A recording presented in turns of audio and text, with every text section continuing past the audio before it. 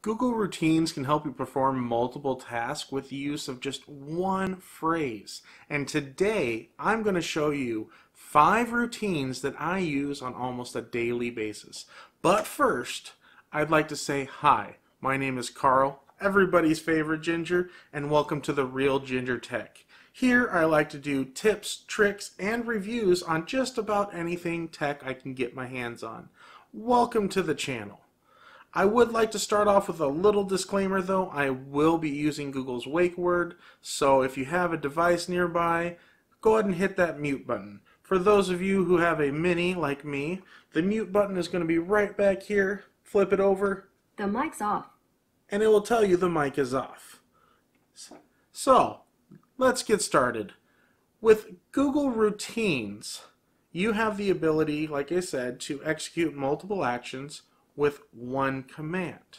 And what's nice about that is you can automate things, true home automation.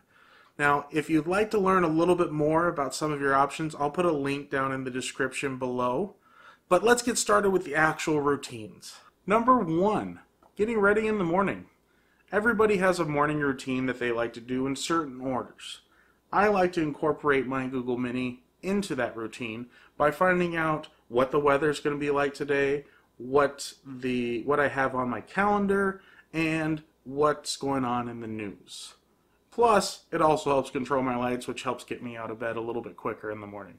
So, all I have to do is say, "Hey Google, good morning," and it will respond. Good afternoon, Karl. It is an afternoon when I film Setting the bedroom this. brightness to 50%. The time is 1:09 p.m. Right now in Rochester it's 27 with fog. Today, it'll be cloudy, with a forecasted high of 30 and a low of 24. Minnesota. Today at 2 p.m., you have record a YouTube video. Following that, tomorrow at 8 a.m., you have D&D. I'm a By the nerd. way, remember to pick up milk from grocery store. Have a nice day. And it will start playing news after that. Here's the latest news. Hey Google, stop. And so with that, it kind of will go through a series of news articles that I have picked that I want to hear every morning. I find it really handy, and I do like the fact that it will turn on the light for me, which does help me get out of bed better in the morning. Number 2, leaving the house. So I have a dog that I like to leave a couple lights on, but not all of them. So I've actually set up as part of my routine to turn off most of my lights, but leave a couple on and actually dim them. So, along with that, I also have my Google Assistant making sure the TV is turned off and that all music has stopped playing. So all I have to do is say, "Hey Google, I'm leaving," and Okay. and it'll turn off the lights. It'll make sure the Have a signal to great the day, TV Karl. wishes me a great day. It'll make sure the TV has been turned off, and I don't have to worry about, did I leave my bedroom light on, my electricity bill is going to go up, anything like that. And you can add a variety of things to this, such as security cameras or thermostats. If you have a Nest thermostat or any other smart thermostat that works with the Assistant, you can have it set to an away mode. Number 3, when I arrive home, I like a certain things done. Turn on certain lights, get some music going, and then also if I have any reminders that I've set to when I arrive home, do this. All I have to do is say, "Hey Google, I'm home." Hi, Karl. Turns on my lights for me that I had to turn off.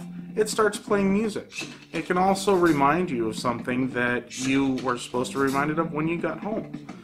"Hey Google, stop music."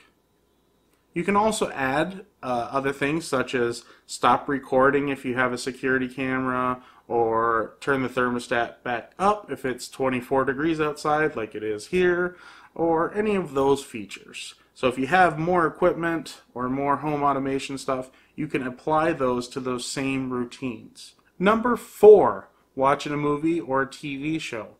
I personally love movies. I'm a huge movie buff. I'll watch just about anything once. And with that, I think there's certain ways you have to watch a movie. 1 is you have to have a bowl of popcorn.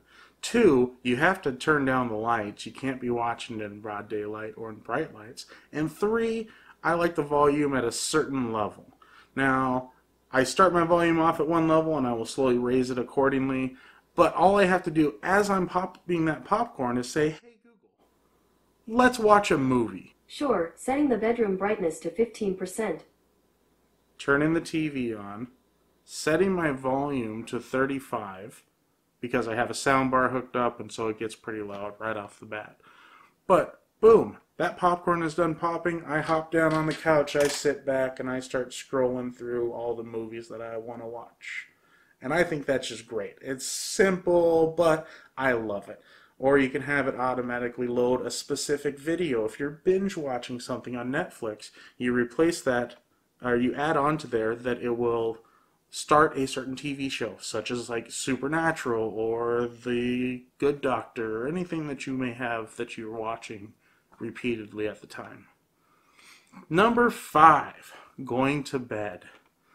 Every night when I go to bed, kind of the same thing as my mornings, I have certain routines, lay back, watch a little TV, but I do like to be reminded of what I have going on the next morning.